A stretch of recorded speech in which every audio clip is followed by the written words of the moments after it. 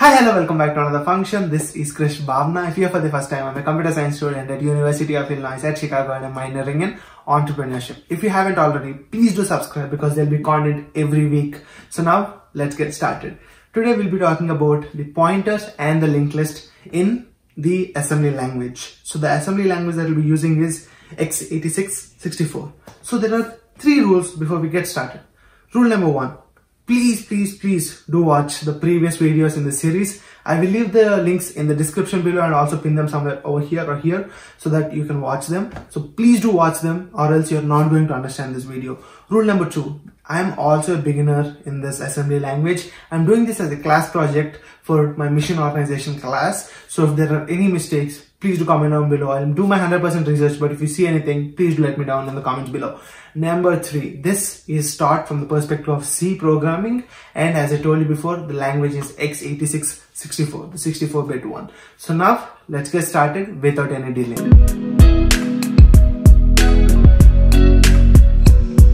So let's start with pointers and assembly. Firstly, I hope everybody know how pointers work in C or C++ because they're pretty much the same in both the languages.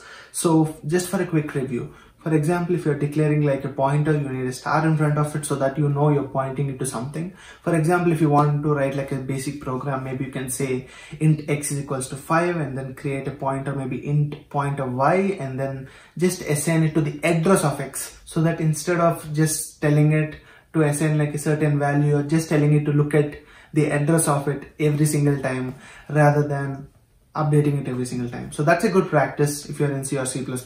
There are no pointers in Java or Python, but pointers play a very big role in C and C++.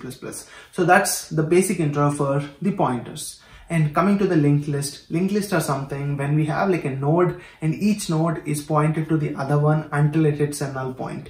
So linked lists are very powerful data structures, especially when you know like everything is attached by each block. And for example, if you're searching for something, the big O is going to be off, and then even the update is much easier in linked list because of the powerful data structure. So there are 14 general purpose registers in the assembly language that we are talking about. So for example, let's say we have like an RBX which holds an integer, then it actually holds the data of it. Or let's say we have a pointer which is at RBX, which actually holds the address of where the actual data is. So that's how we try to declare the pointers in the assembly language. Now let's look at the example for the pointer. Let's say we have these three instructions: move L 5 to -12 RBP, and the -12 RBP is X. So in the first command, we are moving the 5 into the destination of RBP 12, -12. So now X is equals to 5. In the next line, we are telling LEAC -12 RBP, which is our X, and we are creating another address called RBX. So now RBX holds the actual address. RBX is the address of X. And then in the next command, now let's say move Q -12 RBP into RAX. So now we are moving the 5 into the another address called RAX. RBX stores the pointer. Next is creating a pointer. Let's say we have an ampersand X which creates a pointer to the X. In the same way in the assembly, let's say we have LEAC -12 RBP to RAX. That means we are telling RBP12 is let's assume that's X. Then we are telling RBX is equals to the address of the X. So that's how we try to do the pointers in the assembly language. Next, remember this. Every pointer has a type. Int pointer I, char pointer C, like all these are like types, and void can point to anything. But all this can be only done in high level programming languages like C or C++. But it cannot be done in lower level languages like the assembly, because assembly language doesn't really have any types. How do we do it? You know it. Yes, exactly, by the byte sizes. For example, if you're trying to figure out like what's its type, you can only figure it out by the byte size of it. So that's how we create the pointers in assembly. So now let's talk about the casting pointers. So casting is a very common practice which is done in many languages, but casting only changes its type, but it can never change the value.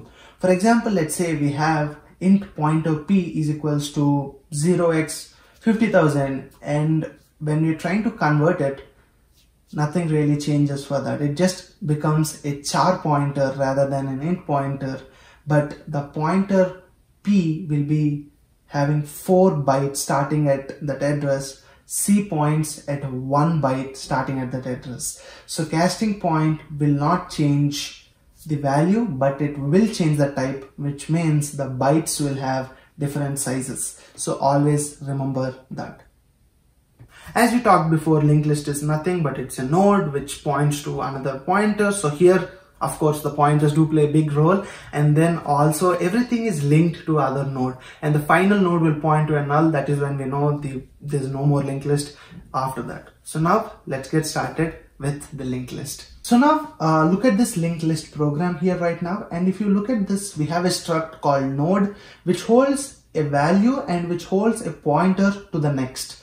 So for example, let's say we have created 2 new instances of that. Let's say we have struct node A, struct node B, and we're telling the struct node A dot val is equals to 10, and let's say the next points to the address of B, and then let's say the value of B is going to be 0, and then B dot next is going to be 0, which is basically, let's say for now, let's imagine that's null. So now let's say if we have to do the same exact thing in the assembly, then we have to do, or we have to follow a certain way by knowing that RAX is going to be the main register which holds the value of 10, which means that's going to be the a.val. And now we are telling RBX, that's a new register which is going to have 8 RAX. So if you remember the cases from last week, we were talking about 8 RAX would tell us that RAX plus 8.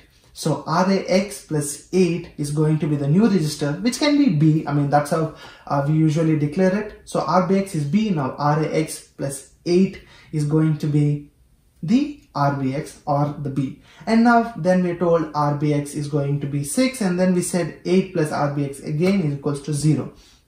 So for example, this 8 is the size of each struct. So that's why we said RAX plus 8 is going to point to RBX. So now let's look at the equivalent code of linked list so that you can compare it, so that you can understand what we're talking about. So now let's say we have struct node, and then let's say we have the same exact values like last time. And now let's assume we have this program int sum is equals to 0 while cur node is not equals to null, and then sum is equals to sum plus cur node's value, and then cur node is equals to cur node next. So what we are doing is we're trying to add every single value inside of each node in the linked list until it reaches the null.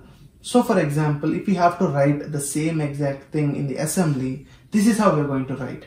We're going to say move L0 is going to be the EDX. So for now, let's assume EDX is going to be the sum.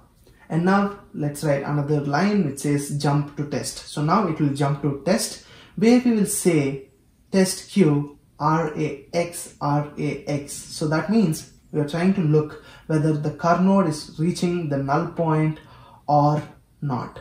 And now the next line says jump if not equals to. If they're not equals to, then we're jumping to the add L point, which is where we're adding the register value at that certain node into the sum. And then the next line says move Q8 RAX into RAX.